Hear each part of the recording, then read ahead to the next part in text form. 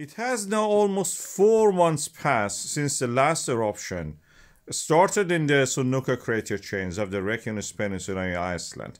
We have now 14 million cubic meters of the magma. That is around 120 million tons of it in the area, ready to erupt. When they are rising, they crack the ground. The cracks create earthquakes, the fractures. And this is the numbers of them you can see here. And this is the magnitude of them. They're quite volcanic in nature.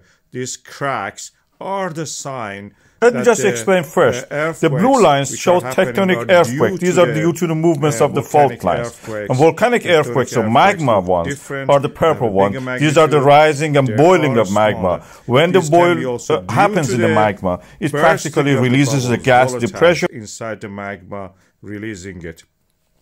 The risk assessment due to this is going to change in a few coming days, although at the same time here now it stays similar to what it was.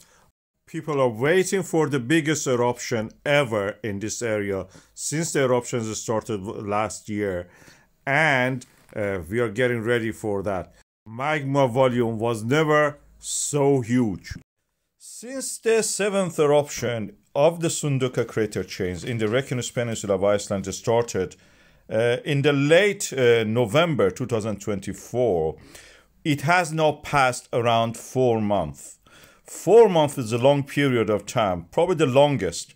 And we have a lot of earthquakes since then in that area. The earthquakes are concentrated in clusters that you can see here near the Sundhnúkur and to the north of it.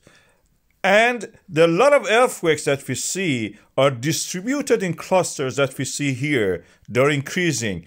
And the magnitude of them also has accordingly changed over time. You can see in the next bar chart, which you see the in the green lights, these are definitely defining a series of the increase in the magnitude around the time of the eruption. In November we had it, and now we are having it around from February to March now.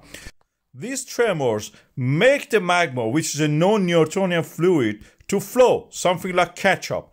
And when the flow happens, we see the evidence in the GPS data in the form of the fall and rise of the ground. This is the GPS data. It measures the distance between the ground and the satellite. And by that, we can see how much the land has risen due to the accumulation of the magma.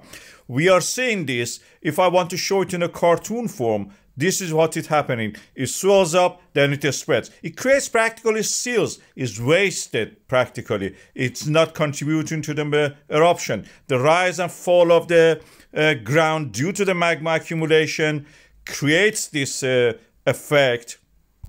And that is the reason the time between the last eruption and this eruption has been so long. So far, the longest. Almost 4 months now is passed. And we expect a lot of magma has accumulated, which on a very conservative estimate means around 300 million tons or megatons of magma, assume a density of 3 for the basalt, have been accumulated under this. It doesn't mean all of it will erupt. It has formed seals and the dikes. The risk assessment stays the same, but it may change at any moment. This risk assessment, of course, is a legal document. It is informing the public and anybody working in that area, the risk is there. At the moment, is this what you can see here? We are expecting the biggest eruption so far. A date has been suggested, probably around 10 days, one week time.